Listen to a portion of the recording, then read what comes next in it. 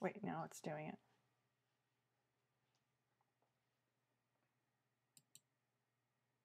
Hello everyone. Can you guys hear me okay?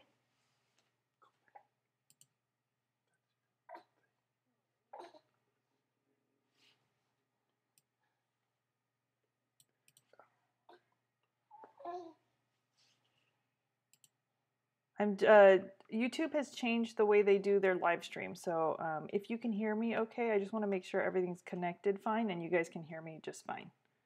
So if you can, please say something in our chat box over here.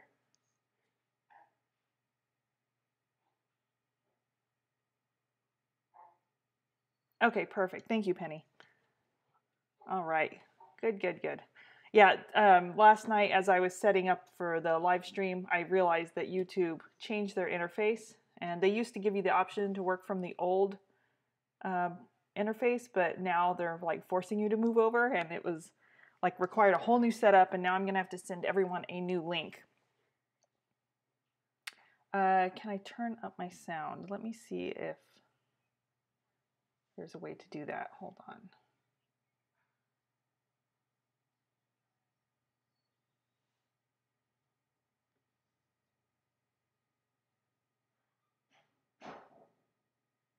Is that better, Lori?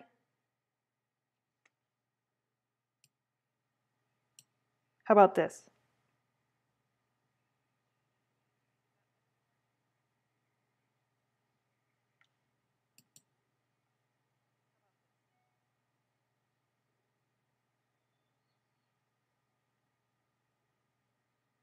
Okay, perfect.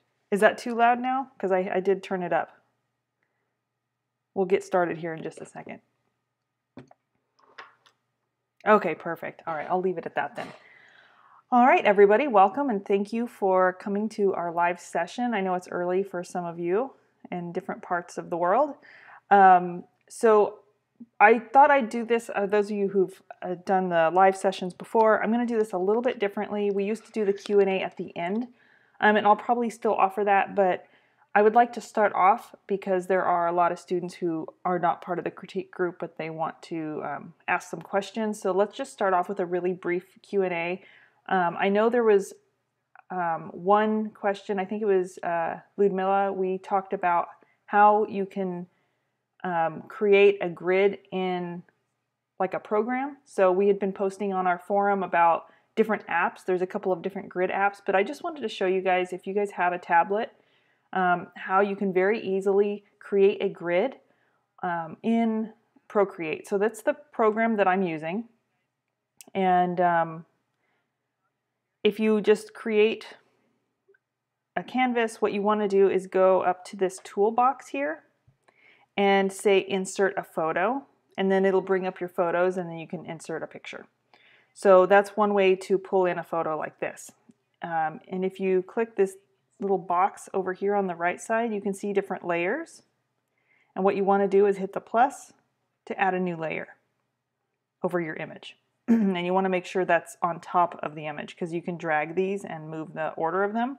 When whichever one is on top, it's very like similar to Photoshop. Whichever one is on top is going to show up.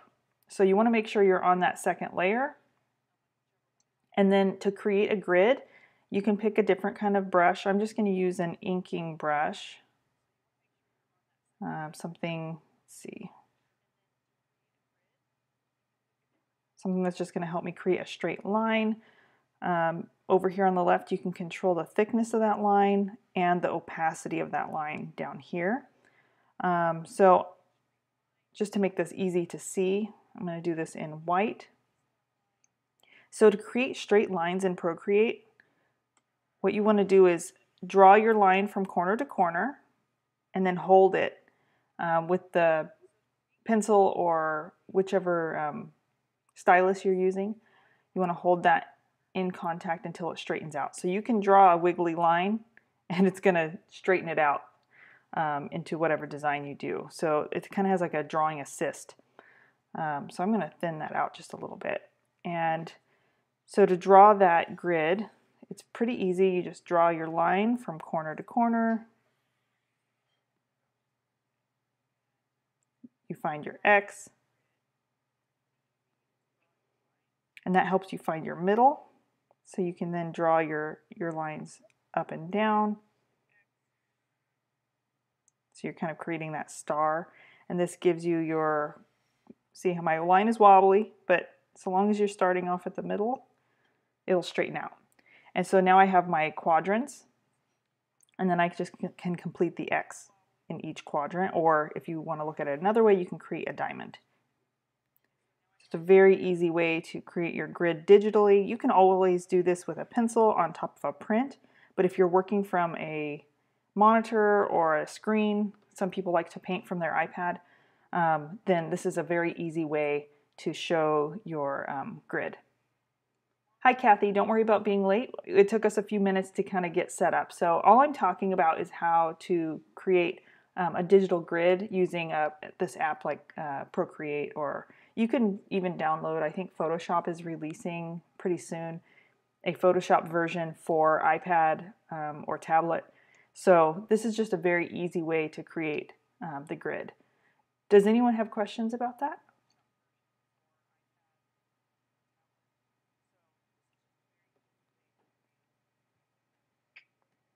Oh, thank you for mentioning that, Anne. If you are having trouble, sometimes it helps to refresh the page that you're watching this on. So if you're experiencing any kind of lag or like pixelation, then sometimes refreshing your page can help.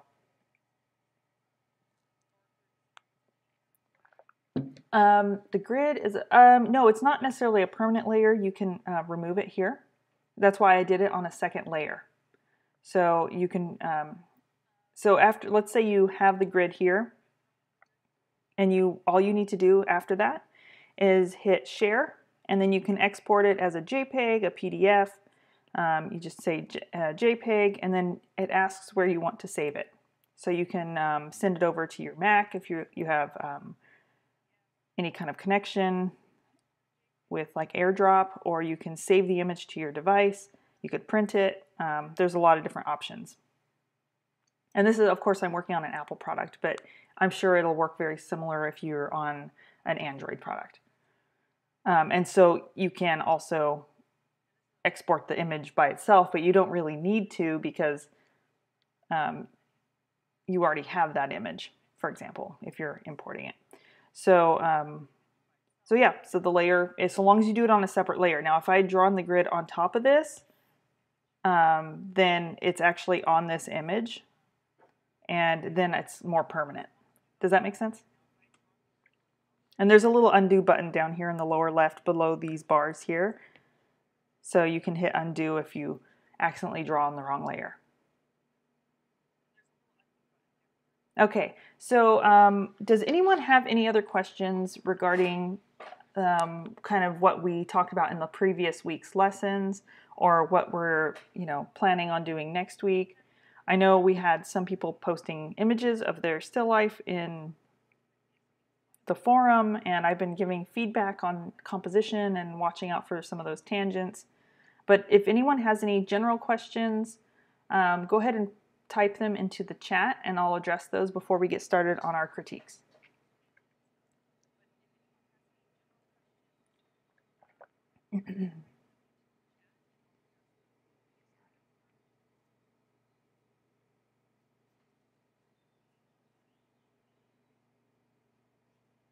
Now you will notice that there is a little bit of a lag between me talking. I have it on the low latency setting for YouTube streaming, so it shouldn't be very long, but sometimes there's like a gap between when I ask a question and you guys actually hearing the question streamed to you.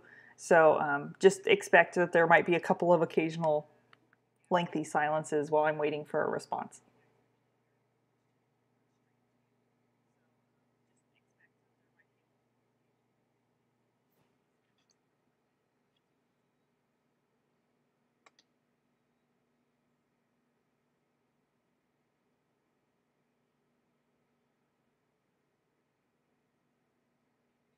So I just counted, there's about an 8-second delay between me talking and you guys getting the stream. So just keep that in mind. Okay, so it doesn't look like anyone has any further questions, so let's go ahead and start, Penny, with your composition. And for those of you who are critique students, if you're tuning in but you didn't turn in anything, I sent out an email last night. You can submit your drawing next week, and Kathy and Penny, since you guys sent something in, we'll just do 2 drawing critiques for you, and we'll just get everyone caught up next week. That's fine. I know this last week's lessons were really intense. There was a lot of footage to watch, and there was also a lot of just information I threw at you. Plus, you had to come up with your arrangement. So it's okay if your drawing took a little while. These things kind of happen whenever you're teaching online. It takes a little bit of time to watch the videos, but also for you guys to set up your still life and get feedback from me in the meantime. So Penny, let's go ahead and start with yours. And you had mentioned something about there possibly being some distortion because of, and I can see you used to have your grid on here, but you said there might be distortion because the ratio for your image here is different than for your photo or your drawing.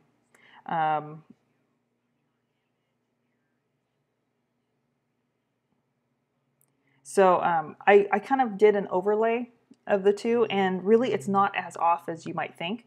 There's just a few small changes that we'll kind of go over here.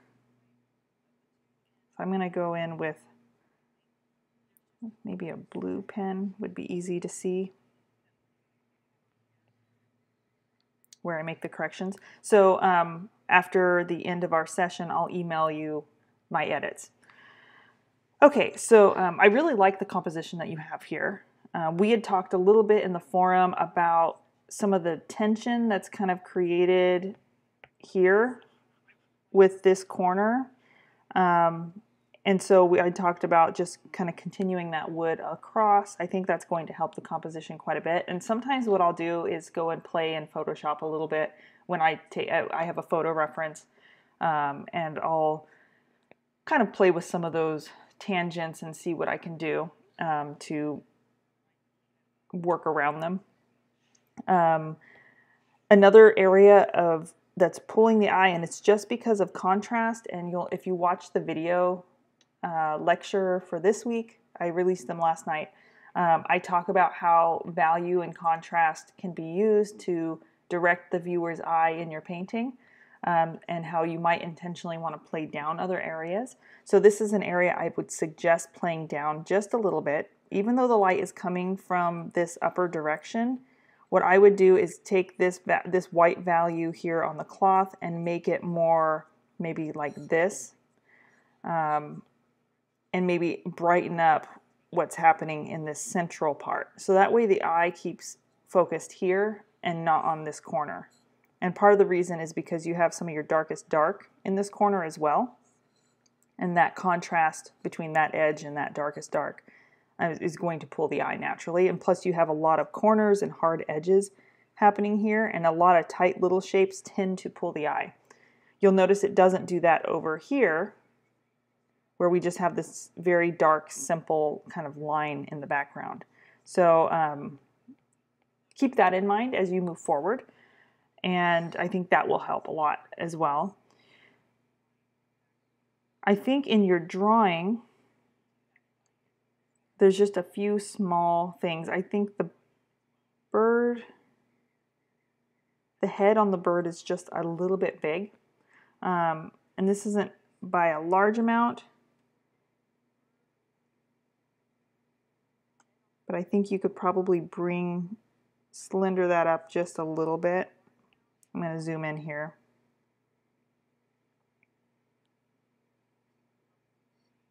I'll pull that over so we can see a little better. So I think your overlap seems okay. I think it's this part that seems a little big. So if you could just bring that in, maybe shorten the top just a little bit. It's not by very much, as you can see, but just like the thickness of the pencil can sometimes make something feel a bit larger.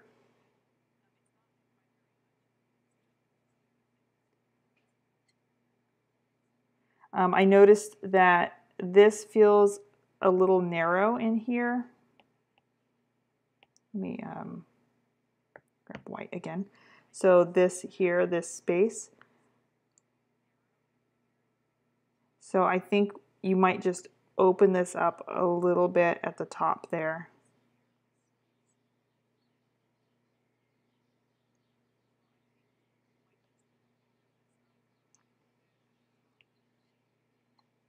Let me try drawing that again. So it is a kind of a tight space.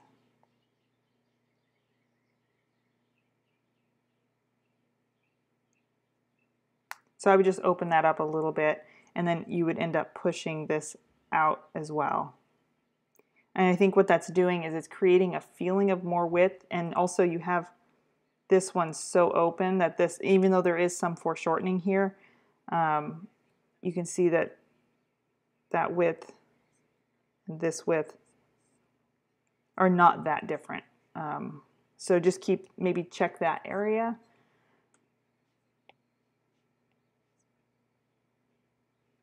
So let me move this over here so we can see the whole composition again. Oops. Okay, so I drew on the wrong layer. Let me show you how you can fix that. So I want to separate what I've drawn over yours from this picture plane. So I just selected it, and I'm gonna, let's see.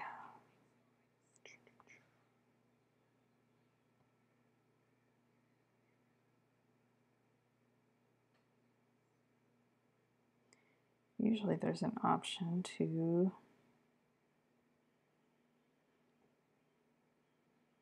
cut. Let me try that again.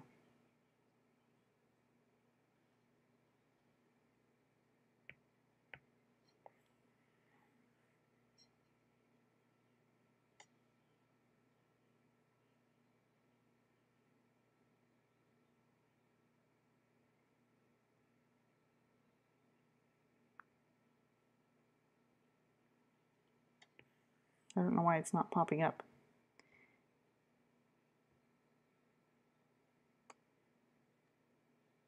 Maybe because I'm on, no, I'm on the right layer. That's usually how I do it. I'm not sure why it's not doing it right now. Oh, there it is. That's why. It was on the wrong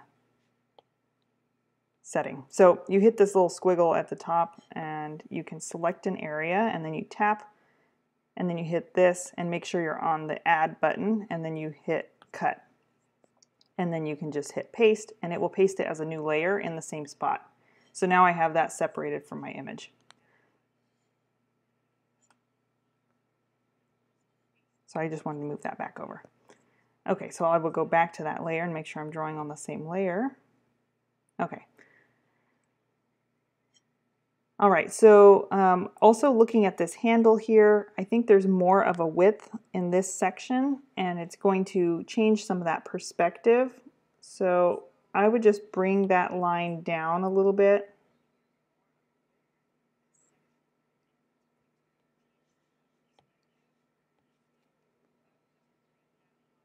And just increase that width on the top, because there's multiple planes that's happening here. We have this bottom, we have the side plane, which is like this edge here, and then we have the top plane.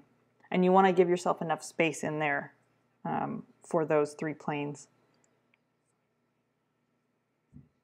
And then I think the same is true for the handle here. I would just continue that straight. It looks like you used to have it a little bit wider, and that maybe you thinned it out. So I would just widen that again.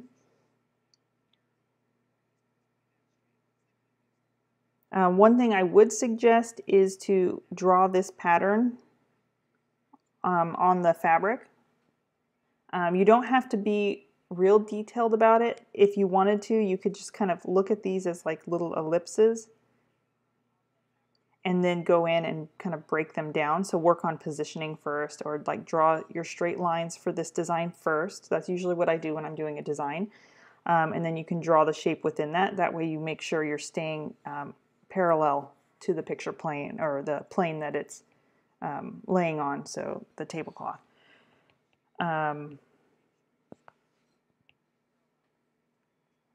Let's see.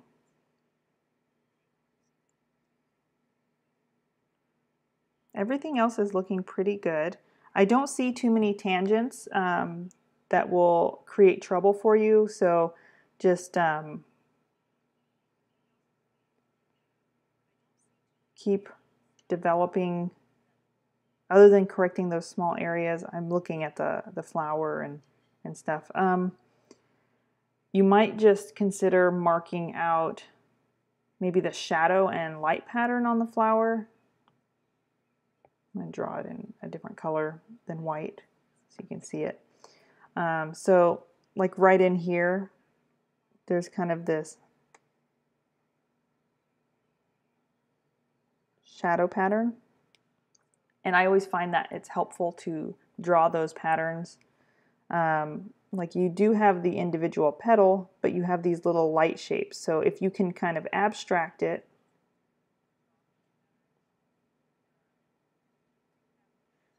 it helps. I can see you did some of that on this side of the flower. But like you might look at like separating these areas just with a little bit of a line, so that way you know when you're blocking in, this goes dark, this is light, this goes dark. Does that make sense? You did that on your metal too, and that's fine. Like on here, you might even want to indicate that highlight just because it is such a strong shape. Your reflections in the glass here look great.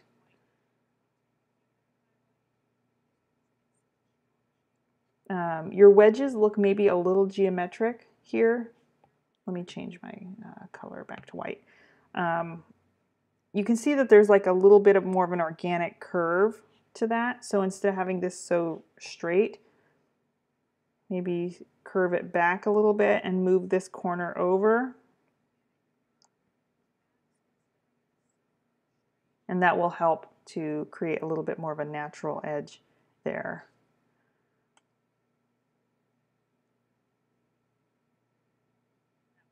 And that's pretty much it. Yeah, so other than watching out for that one area there with your tangents and that high contrast, let me catch up with some of your questions here. Yeah, the flowers, I mean, flowers are kind of like grapes. So it's made up of a bunch of small parts, but you want to look at it as a whole in the beginning. You can add more and more detail as you build each layer in your painting. So even as you'll see when we go into, even more so in our first grisaille pass, like this week we're doing a tonal sketch, but then we're going to do a more finished grisaille pass. I leave those grapes very simplified for that first grisaille pass because it's very easy to add detail on in a second layer rather than trying to get caught up with all those nuances in that early layer.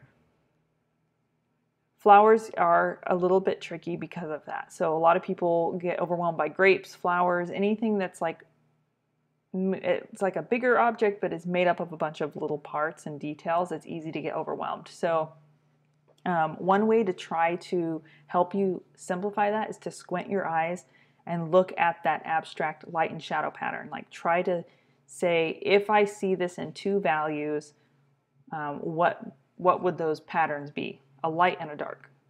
And that can often help remove you from the idea, oh, I'm painting a flower. And that's often what trips us up, is that you're being too literal about, thinking about what you're painting. You want to remove yourself a little bit from it and say, I'm painting shapes and values, essentially. So you're not drawing what you think a flower looks like, you're actually drawing what those shapes are. I hope that makes sense.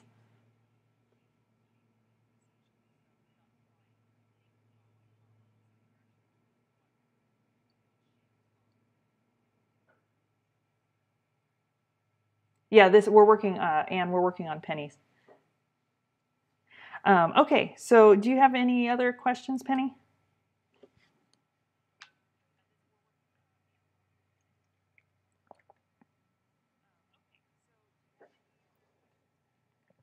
And Penny, maybe the lecture that you have today on value design, you'll see how I talk about creating cohesiveness with something that's made up of a bunch of complex parts, using values to look at it kind of more as a unified whole.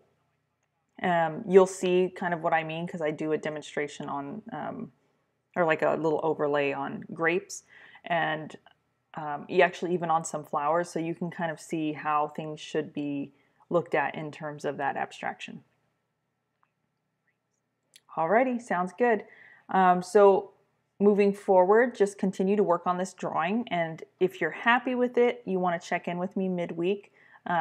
You can submit it to me again, and I can give you any last minute suggestions, and then you can move forward, or you can wait until our next critique. I'll leave that up to you. If you want just to work on it slowly over the next week, and wait to do the tonal sketch until next week, then that's fine as well. Okay, just because I was giving some students a little bit more time, so you have even more time to refine this. Alrighty. Okay, Kathy, let's go ahead and take a look at yours.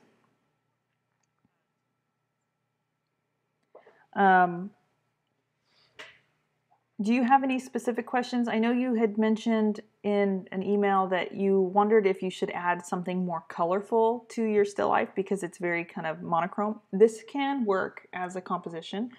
I always, when you look at a lot of old master paintings, for example, if you look at this, it is actually fairly monochrome. If you look, it has a lot of browns and grays, and really the only rich color on there is that green. So sometimes it just takes a tiny little accent to really enhance the feeling of color in a painting. I think this is actually an excellent example of that because we just have these earthy browns and then suddenly we have that nice rich green. So that's something, oops, I clicked on the wrong one. That's something you can think about adding. You do have kind of that red, warm, dominant color scheme. So maybe try adding a complementary color in there. It could be if you want to swap out the onion for something with a little bit of green in it, or I've seen compositions where they just add like a little bit of a piece of fabric. Like even if you wanted to throw in some like sprigs of some herbs, that might work. So like let's say you left the onion, but instead of just having it so isolated, you went in and added, I'll just use a color. Let's get a oil sketching. Okay. So if you wanted to go ahead and, like, let's say you picked up some thyme or some rosemary or some kind of herb leaves, that might actually be kind of a nice kind of little addition in here. If you had a few sprigs that kind of let us into the composition, you can have it on that diagonal. Just make sure it kind of cuts in front of, you can have a few little sprigs coming off. Have it overlap that onion. I'm only saying herbs because it would kind of fit the theme of the onion. And you can see just having a little bit of that can help. Another way to enhance color, I know you're in a shadow box, but very rarely do we just set things in a shadow box in our home. So if you wanted this to feel more finished in terms of your composition, you could change like the background color to something that is more interesting. You could do like a deep blue-green. I'm doing this on your photo reference. Let me do a new layer here. So let's say you decide you want to make the wall kind of this blue-green color. You could choose any color. I would experiment in like a color study maybe with what you want to do. So you can see how that already adds a little bit more of a feeling of color And then you could, if you wanted to add further color, you could make this very similar to my still life, in the sense like I have a tablecloth. So you can make this whatever color you want. That's kind of a contrasting color. Let's pick something else.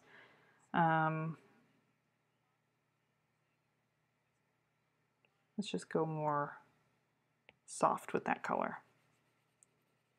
I'm just throwing out any color, but it's very easy to change something like this into, and you can see how that's already introducing some variation to the still life. I don't know what you were planning on doing with this space behind the wood, but you might consider, you could even do a white if you wanted, but do maybe a warm white here. So just think about maybe some options. If you wanted to do a red, you could do like a deeper kind of brick red that might help complement some of the warmer objects, but it's a little more saturated because you have a little bit of red here in that jar and in the onions. So maybe just popping some more red there, and then you could go like a deep black for the background. So I would just do some digital playing around with some of that. You can do that in this program, or you can do it, you can do actual color studies in oil paint if you want to spend the time doing that. You can see how that even just introduces a little bit more color if you like that color scheme better. Just remember that if you're going to put a different color in the background here, where I'm putting the black now, it's going to show through this little part on the jar. So what if you do put a different color back there, it's going to show through in the glass a little bit.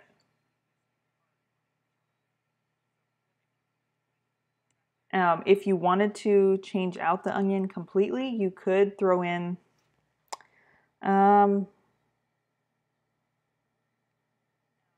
me think, what you could throw in. I mean, you could throw in a flower, but if you wanted to keep it with like more of a fruit, maybe some green grapes, only because you have so much red and orange in the composition. Maybe try some green grapes. Those might look nice there too if you didn't want to do the herb sprig. What do you think about some of those ideas?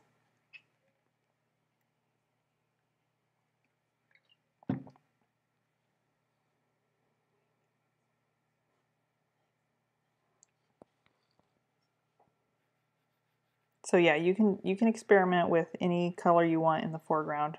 A deep red might look nice, and then just keep the background black. Even though you do have a lot of warmth in there, having just an area where you have a more saturated color and a little more contrast for this silver might be nice. You might even do a gradient. It doesn't have to be all like straight black. You could do lighter to darker. Okay, so maybe try that, and you can try taking new photos, and keep your composition the same for your drawing, but take new photos and experiment. You could even, if you have any fabric lying around, you might try laying it down underneath your board in your composition, just so you can see like what a real colored fabric would look like. Sometimes I like buying just sheets of felt because it's kind of a flat color. I also go and just buy like some little, like about a yard of cotton, just simple cotton fabric in different colors, and I often use that just as like a tablecloth or like some kind of, just a way to introduce some more color. Yeah, a pattern on fabric would work. Absolutely. It will be a lot of work for you to paint, so just keep that in mind too. I love painting patterns, but they are time consuming, and it depends on like how much of a pattern you're talking about. If they're like stripes or something like that, it might not take as long, but if it's like a real ornate pattern, then it might be a little more involved. But think about it. I mean, that's totally an option for you. It's just going to be a bit more time consuming. Another thought that I didn't mention earlier is you could take, I'll just grab blue. If you wanted to break up this background, you can actually drape fabric kind of in the back and then have it kind of come down across your composition that way too. So you might have a couple of folds, and then it ends up partly on the table, and then you can have something else here. So just play around a little bit. If you're worried about moving your composition, all of these objects here, you can always mark with tape kind of the positioning, like mark the tip of the feather, the position of the book, a little bit of where the jar is, the onion, so that way if you have to take it apart, you still know where things were laid out. That's what I do if I have to break down a still life. Okay, and so the only other thing I wanted to bring up, let me get back to ink, is I noticed that there is a tangent right here. Oh, let me draw in a different color here. Right here. It's right where this line, which we can't see the edge of the, yeah, it peeks out just a little bit here, but this is confusing because it seems like it could be part of the jar lid. And then this hits right in this part, and it's just a little visually unclear. So there's a couple of things you can do. You can straighten out the lid a little bit and just make a very clear overlap. So you just kind of move it up that way. Or you can move this to about here.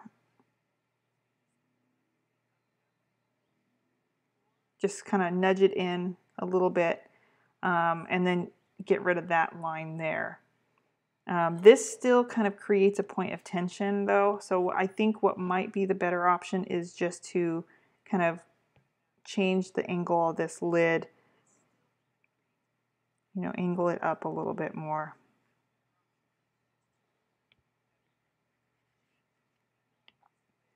So I'm just trying to imagine on the hinge here.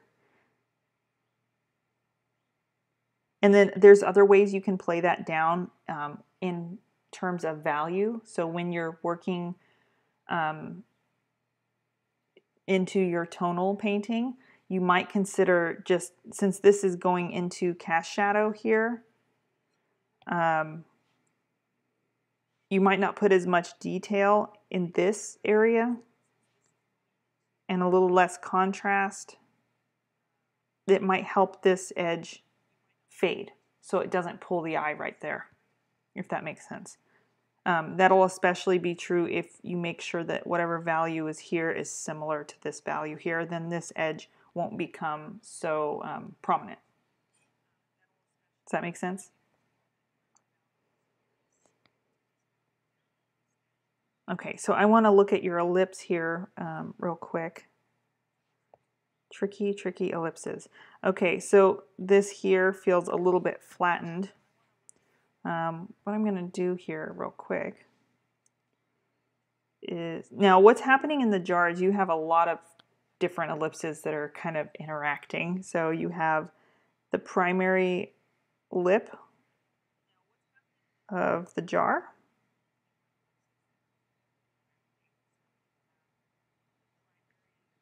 Okay, and then you have this one here,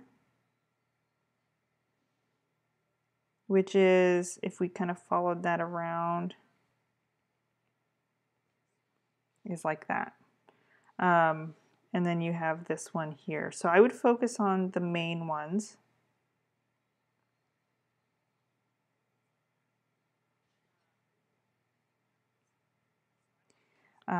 And then let me just take that, and I'm going to just put it over yours, and we're going to just see how the ellipses our comparing once we get it to size. Oops, I do not want to skew that.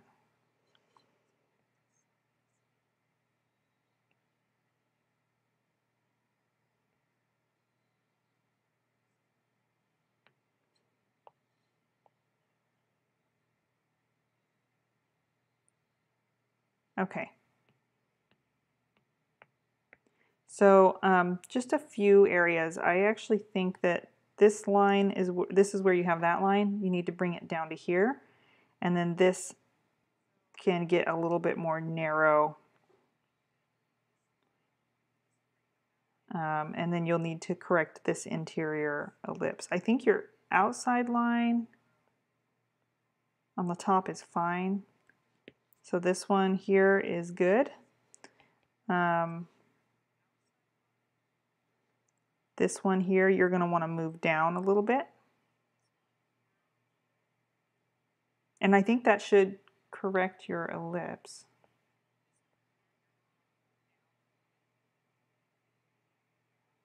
Yeah, just some minor changes, and that will even that out. Ellipses are really hard.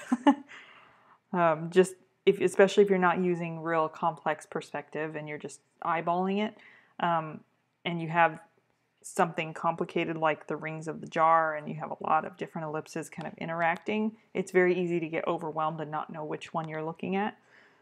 So just keep that in mind. It doesn't need to be too complex in your drawing, just getting those primary ellipses for the main lip of the jar, and that's going to help. Something that also threw me off a little bit is this corner here. It almost makes this feel a little skewed if I look at kind of how these lines overall relate. And I think what's happening is camera distortion. And so we want to correct a little bit of that. It's okay to have a tiny bit because of that's kind of how our eyes are, they see. But I think if we, here, let me redo that on a new layer so I don't mess up the ellipse. So I'll show you how maybe I know that frame is pretty complicated and you did a great job drawing the design. We're just going to nudge a few things around and adjust that skew a little bit, and it will help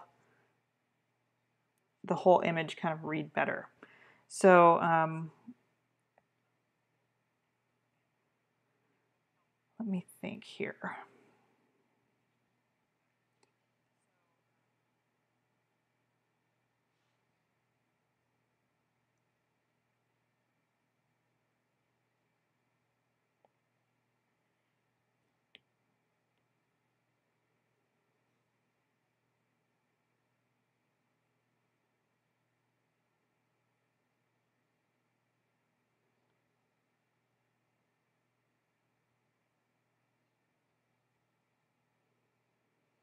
Let me figure out these tools here. There's a way to adjust.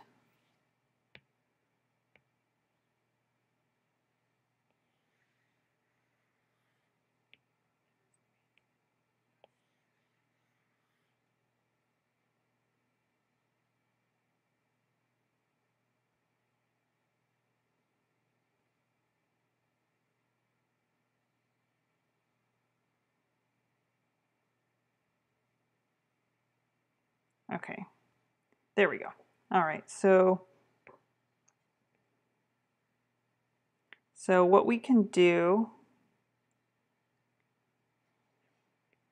is I think kind of straighten this out a little bit.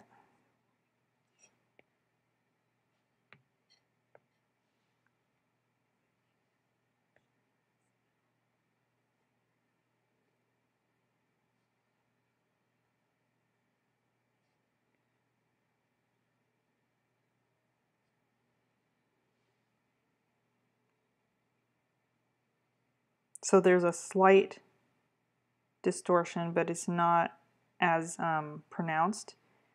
And then we're going to take that same one and shrink it down. And so what's crucial is that this interior square is parallel to the outside square. And so what probably happened is it got a little bit skewed as you were getting involved in the details on the frame. So kind of like I mentioned earlier with doing anything that is really complicated and detailed,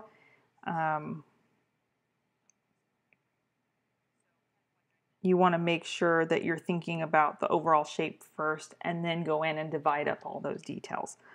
Yeah, the frame is very complex in that way. Okay, so I think that will help. So what I would suggest is first maybe correcting this interior square here. Just draw it in. It'll be the simplest thing you can do. And then I would draw this outside square and try and get these straightened out. So there isn't actually that much work for you to change. Anything that falls outside of that just needs to be nudged in. And it's going to mostly happen at this top where this feels skewed up here. And then this, just bring that out. So you want these outer ones to pretty much just touch on this square. So lightly drawing in the square first will help. Then you can and you can even on your drawing do it in a different color. So like take a colored pencil in yellow or something light like a red and draw your square. Get the square correct. And then go in with your pencil and adjust these.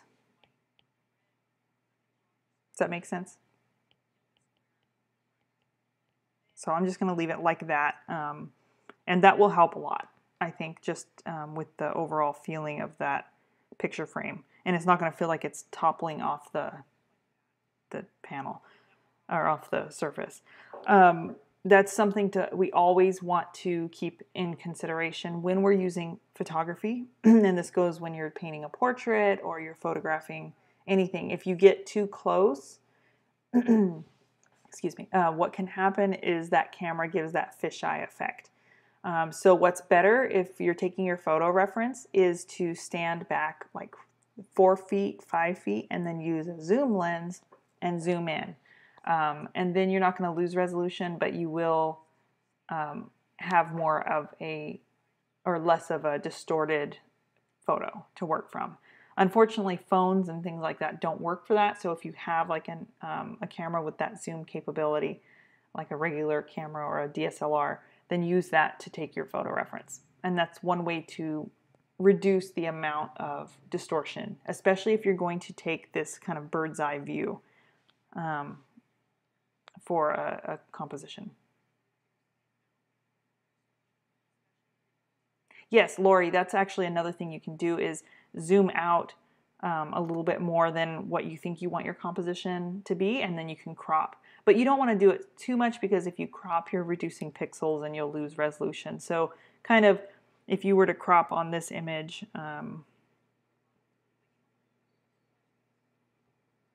for example, let's say I was photographing this and I thought I wanted to be about this close in on my picture, I might crop more like in my camera, maybe include a little bit more of the environment like that. And then I can crop in later and decide on my composition. The camera is a very useful tool for coming up with compositions because it's very quick and easy, and we can kind of experiment a lot in a short amount of time instead of having to sit there and try and draw a bunch from either invention which is good practice too, but the camera can help us, especially if you tend to struggle with visualizing the border for your canvas. Using a camera can help aid in that, and I don't have any problem with that. I'm sure there's some purists out there who do, but I think it can be a very useful tool, and I utilize it a lot when I'm working as well. So try a couple of those suggestions. I think the feather is a really nice touch, and And so maybe having that little sprig kind of mimicking that angle of the feather can help to, again, pull us into kind of this and this as the focal point, I would say. So, and if you feel like this is too like obvious of a direction, you could try even cutting this onion and having like two little halves. That's up to you, but try the sprig first and see how you like it. Or it could even be just like a branch off of a tree or a plant that you like. It can be some rosemary or some lavender. That might be another way to kind of introduce some color. Lavender has like some nice soft greens, but then you'll add a little bit of purple. So that might be nice too, some little dried lavender or something that might work well. All right, I'm glad to hear you're excited. You have an extra week to work on this drawing, so take your time, especially with that frame and working out some of these solutions, playing with the idea of introducing some fabric or some different colors. Alrighty, good job. Okay, everyone, let's go ahead and open up again for just general questions. Does anyone have anything they would like to ask before we end our session? It is a short session this time. Next time will be a little bit longer because we'll have more work to go over.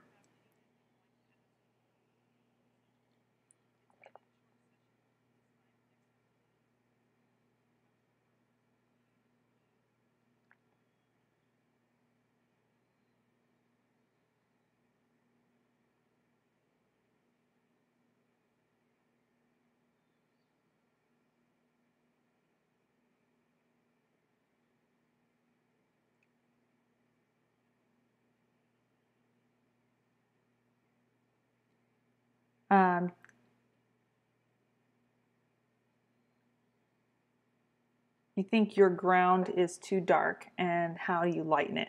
Are you talking about the imprimatura or the tone that you applied to your panel?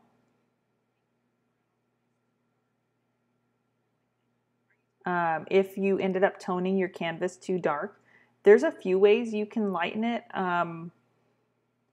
but it's not that okay. Oh, your initial toning on the canvas. You don't, if it's too dark, it depends on how dark it is. Could you send me a picture?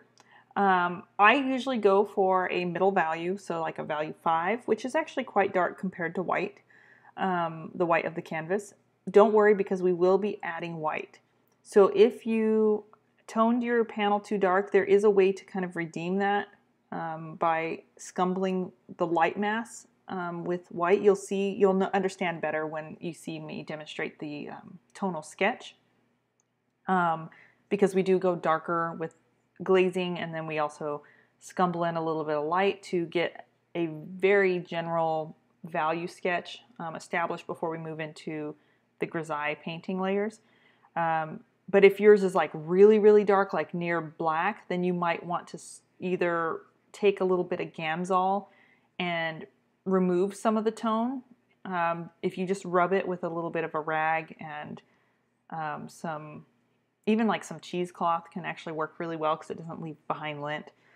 With a little bit of Gamsol, you will find that it starts to lift some of that tone. And it might lift it all the way. It depends on how long it's been setting and what kind of primer you're working on. If it's like an acrylic ground, it's going to be more absorbent. And if it's an oil ground, it's going to be less absorbent. So it might come off easier on the oil ground. So it kind of depends, but I would just experiment, and there's nothing wrong with just wiping it all off and then trying again. So Janet, you said, I haven't started my drawing yet. Any recommendations on size? You'll be using my photo. Okay, so there was a little discrepancy in my recommendation on the supply list and what I ended up painting my painting as.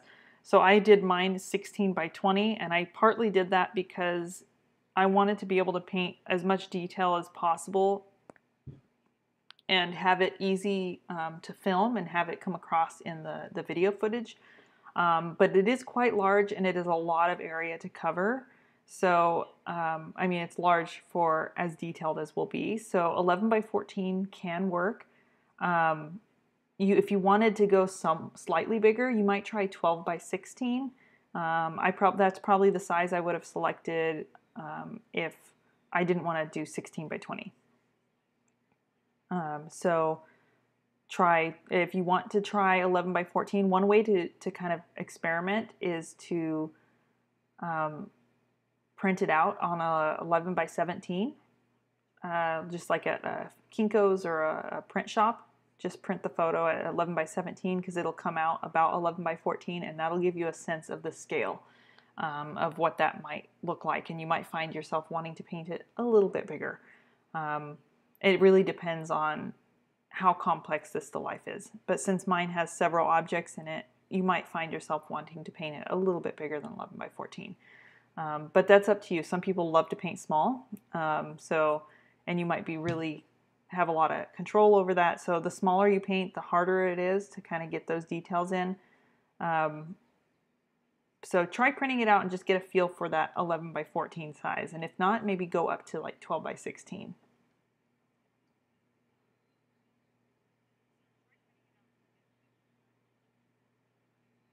Okay, Marilyn, why don't you email me the picture of your ground, and I'll get back to you right after the critiques here. And I'll let you know if maybe you want to try removing some of that. And your question is Procreate with Photoshop. I'd love to be able to do the grid over my photo, but I don't have Photoshop.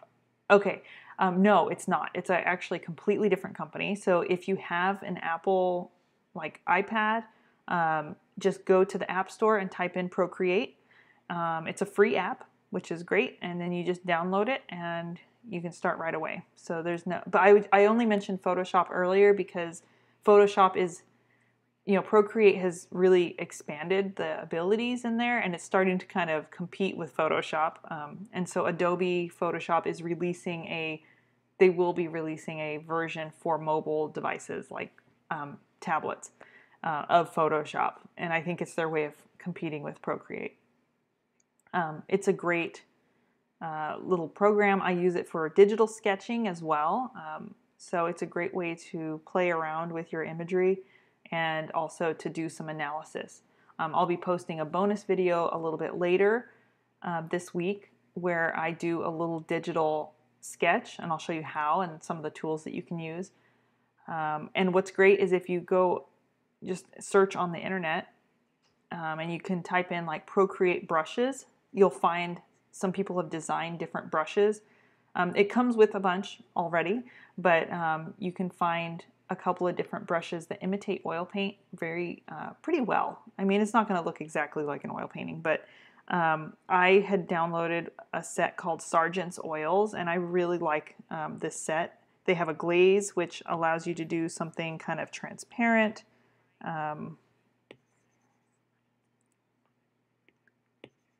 So you can see it just, let me increase the opacity here. So you can see it's just creating a little bit of a glaze, but it allows that whatever's underneath to show through. Some have a canvas texture. And I bought this one. I think I paid maybe $5 for the brush set. But you can find free ones out there too, and you just import them into Procreate. And it gives you a lot of different options. There's actually some really neat effects that you can play around with too. I really like their charcoal. I find that it actually looks quite convincing, and I've done a couple of digital drawings in Procreate using these, and just for fun. Sometimes it's nice if I'm sitting at home and I want to draw or doodle, but I don't want to sit there and like be sharpening pencils on my couch or using charcoal. I'll just sketch on my iPad. It is easier if you have an iPad that has the Apple Pencil capability. But you can use any kind of stylus. I used to draw just with a regular stylus. And if you don't have an iPad, try to see if if you have another type of device like a Android tablet. You can try seeing if Procreate. I think they have a version for Android. I'd have to look into it for you, but if I do find one, I'll go ahead and post it in the forum.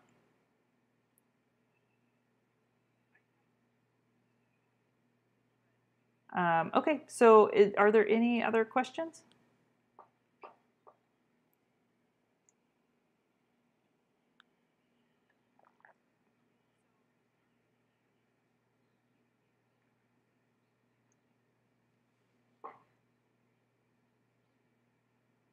Oh, I don't know why your message was retracted, Ludmilla. Here, let's see. Sometimes,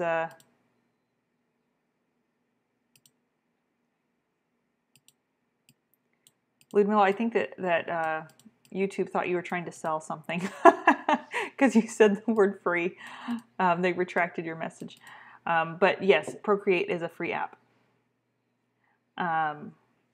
Lori, okay, so did you watch the video on kind of how to get around the website? So if you go to my YouTube channel after this, if you just click on my little icon, you'll find the video there on how to get through our website and kind of navigate. So if you log in where you view your courses, if you go to My Course Library, you will see the class itself, and then you will see something called Community Forum. And if you click on the Community Forum, you'll see different topics line up, and then you'll see one specifically for this class that says Classical Still Life in Oils. And if you open there, I've posted stuff in that forum. You can post and share your work and get written feedback from me on your drawing or any I will answer any questions you have. And you can get feedback, and I sometimes post resources on supplies and that kind of stuff there. Oh, okay, good. Alrighty. You're very welcome. Thank you guys for attending. We're going to go ahead and end our session, and we will be back on next Saturday. So if you have questions, just write them down, and you can either, if you can't attend the live and you'd like me to answer the question, you can email me the question and I'll get to it. Or you can just sign in and we'll answer it live. I will be sending out a new link every week for attending these live sessions. So just check your email that morning, about 15 minutes before we go live, and you'll find that new link. All right, thank you guys for attending, and I will see you in the forum, and I look forward to seeing all of your work. Have a great weekend, guys.